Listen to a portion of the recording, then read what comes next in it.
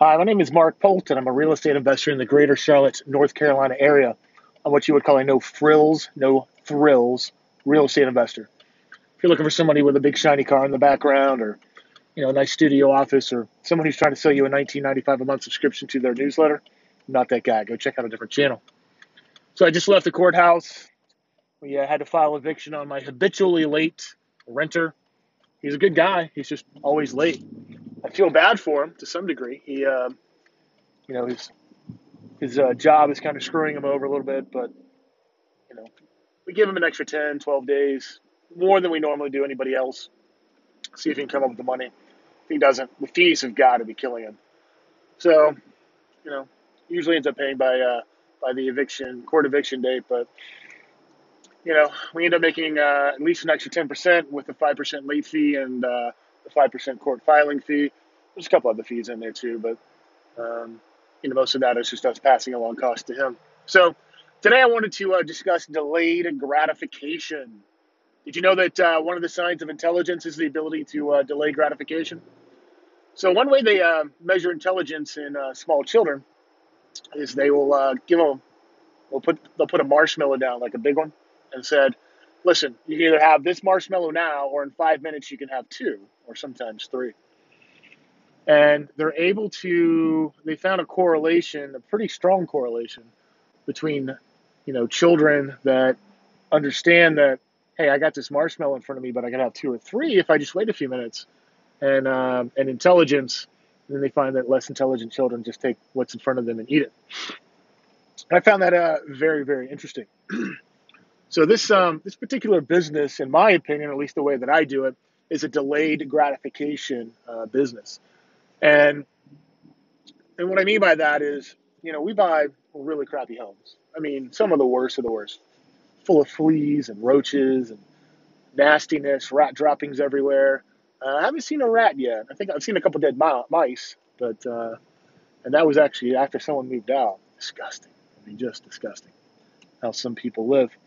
But you know, it it takes money up front, takes work up front, and it could take up to 6 months to rehab a home, get it looking the way that it needs to get looked, and then renting it out. And then maybe for a year you're having to pay off all those rehab you did. Maybe 2 years. That money's going towards those expenses, or maybe it's going to that money's going to rehab the next one.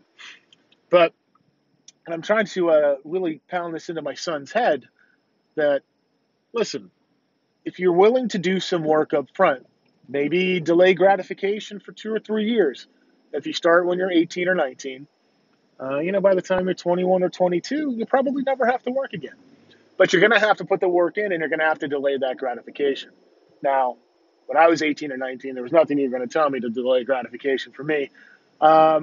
When it came to stuff like drinking or something like that, I did join the military, which is definitely not a instant gratification action, but I knew that it would. I needed it. I was really on a bad path. So, you know, are you able to delay your gratification? Are you able to say, I am willing to forego, having things like my new Louis Vuitton bag? My wife is hating that right now. By the way, she wants at least one new Louis bag every year. I told her no Louis bag for you this year, but you know, she realizes that if we can maybe pinch a little bit more than we normally do, which we don't really pinch a whole lot, but I guess not splurge like we could do. And we get in there and we get these homes done. That she's going to be really really close to retirement, and she's on board with that. So um, just sharing my thoughts on delayed gratification. If you are one that is unable to delay your gratification, then this is not the business for you. Even flippers have to delay their gratification. Flippers go through. I mean, the amount of fees they pay and stuff is ridiculous. So I just don't, man, I just don't get it. But you know, if you're willing to sacrifice for a little bit of time, and you're willing to work hard so that you can maybe live easier on the back end, then this may be the right business for you. and they actually show a high sign of it or a high level of intelligence. Anyways, hope you go out there and live the "you won't stop me" lifestyle. I'll tell you this: you're not going to stop me. You know, a tenant not paying is not going to stop me. We will kick them out if we have to, but we'll turn that property around within a week or two. I really doubt that this guy's ever going to leave. One, he's got the cheapest rent out of any of our properties. Two, I just don't see him ever wanting to leave. He likes the area. He just needs to get his finances under a little bit more control. Anyways, I wish you success.